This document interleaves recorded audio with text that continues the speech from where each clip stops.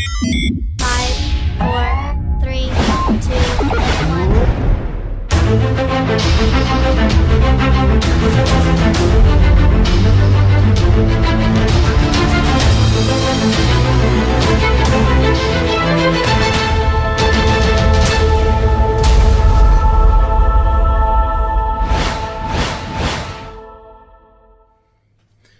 Hi guys here from Clapton. How you doing? Listen, I designed and made these little guys. There they are. And there's a black one. Alright. Now, what I want to do with these guys is I want to see if these guys can assist in building coils and how efficient they are in building coils. Alright, so we have refined this. I had a mate design this on CAD, obviously.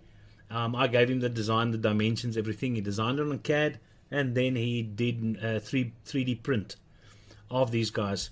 But up and close, I will quickly show you that each one of these guys have got a small little slit in them. Alright, and this little green one is the 28 gauge, and this little purple one is the 26 gauge, and this little guy is the 24 gauge. Alright, so I had 5 of each printed to see how much they can actually assist me. So we're going to try a few different builds and actually see if it helps. And yeah, if these things are useful, then you guys can make your own. Then you know that they are great. I just decided to design a sticker for mine. There it is. Alright, call it, just call it KZOR's coil easies. But we'll see if it actually works and how easy it is. Alright, so the first thing which I'm going to try out is because I've got my diagonals. Now I've already taken a few 26 gauge wires and straightened them out, and these guys will assist me there. But yeah, because I've got the diagonals, I just wanted to see if I can take 3 26s and wrap them with a 34 while these little beads keep them nicely together. So what I did is I put a bead, remember this is 26 gauge. So to keep everything together, I actually put them through a 28 gauge in front so that this bead stays there, keeps these 3 wires in position, which you will see up on the close. And then on the underside, I actually included one there, and then I included a one on that side. These guys are obviously the beads for the 26 gauges. Alright, so let's quickly go up and close so I can show you what these little beads look like.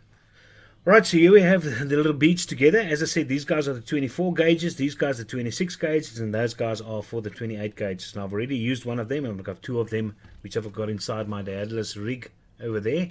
So that's why there's only 3 there, and so on. But I want to show you the little slits up and close.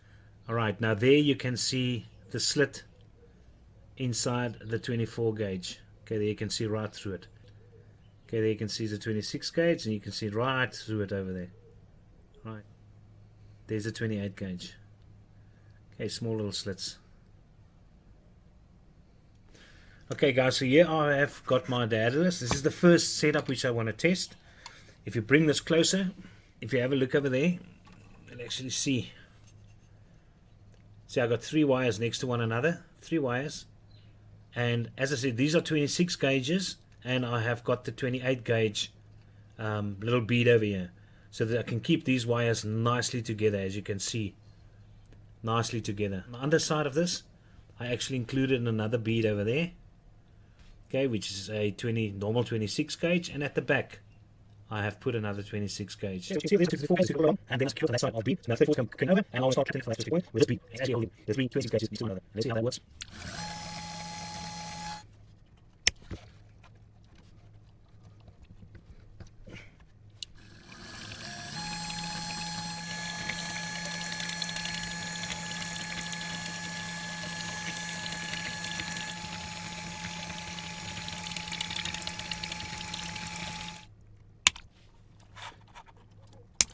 Alright, so if we zoom in here, this is what the wire actually looks like.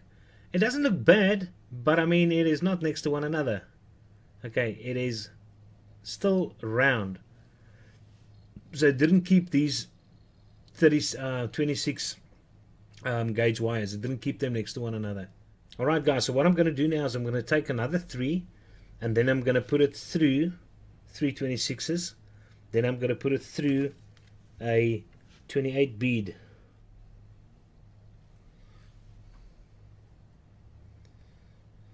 Alright, and then I'm going to put through another one.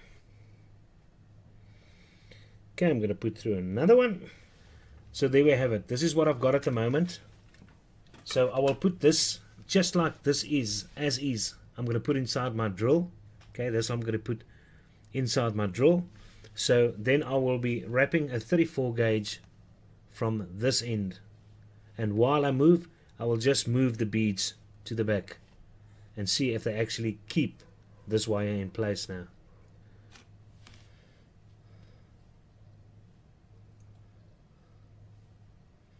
Okay, let's see if this works. Ah!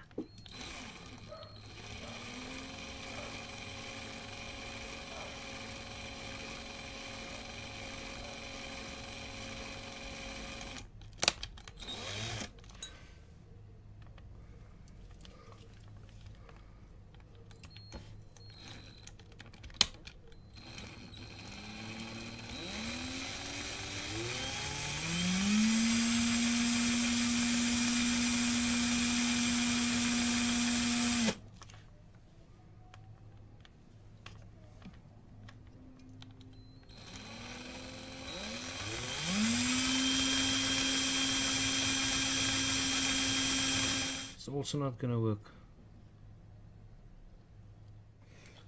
Okay guys, so what I'm going to try now is I actually secured these three wires lying next to one another, the 326s, actually secured inside my swivel over there. I've got one bead this side and I have got a bead which I can move along on this side. So let's see if this actually works slightly better. As I said, I'll just remind you, all I want to do is I want to keep these three wires next to one another. I don't want them to overlap. So I'm trying to find the best method of doing that.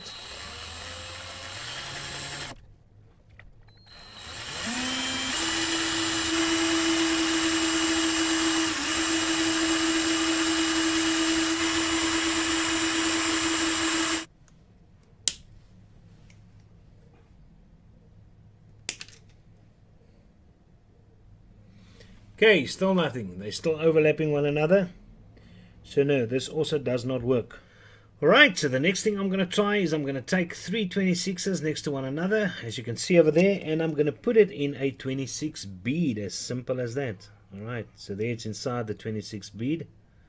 Alright, so what I'm going to do now is I'm just going to use one bead. Well, I might as well use two. Let's go for two. So what I'm going to do now is I'm going to secure the one end.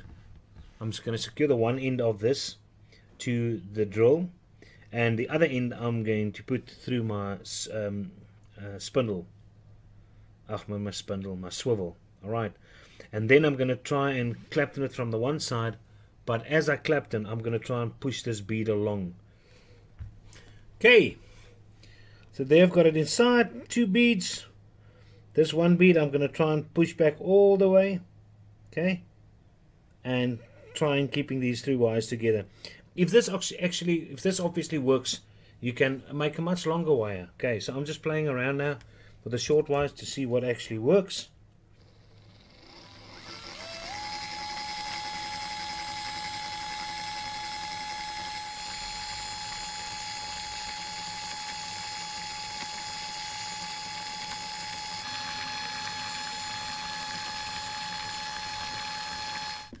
There we go. Let's see what we've got. It looks good. It looks better. Better. It's got a piece of there. It's got a piece of there. Closey, closey, closey. Let's quickly show you what this little guy looks like. Alright. There you actually see it. This technique actually worked. So yeah, you've got your three wires. It's nice and thin over there. It's nice and wide over there. So you know these wires are nicely next to one another. Right. Let's get this. You see it's thin on the one side and it's wide on the other side. Alright, so it has beautifully been claptoned by a 34 gauge. So let's quickly do a small little coil. I'm just quickly going to turn a coil and actually show you what it looks like. Alright guys, so the coil I just made from that is this little guy, and I think it looks exceptional. I think it looks great. Alright, if you have a nice close look in there, you can actually see the 3 wires lying next to one another. Right, there you can actually see it much better on this side. So yeah, you've got a beautiful coil. So this bead actually helps with this type of build, or this type of style. So yeah, I think it looks very, very nice. So yeah, it's not that hard. It's easy to get these little beads, or make these little beads, and then you can get beautiful builds like this. Sweet potato. Nice. Alright guys, listen, you just joined me for the first time using these little guys, these little beads. And yeah, as you can see, I mean, I played around. That's what you're supposed to do. The only problem is you're going to waste wire if you start building these things. So yeah, guys like Rian Red and Smile It Like You Mean It, or Smile It Like You Know It, those guys, remember, that's why these, the builds are, the coils are so expensive. Alright. I mean, you crap in your pants when you have to pay 70 Rand or 120 Rand or 180 Rand for beautiful coils. But the guy might have lost 20 Rand, 30 Rand, 50 Rand's wire in the process of doing it. And it becomes an art. You practice a lot before you get there. So yeah, I will still play around with these little beads. But you guys can also start thinking of creative ways in which you can actually apply these guys. But yeah, I did one successful build. I know how to use them now to make that successful build in any case. So yeah, next time I'll play around more, and I will record and post another successful build, different build next time using these little beads. Cheers guys, hope you had fun. Bye bye.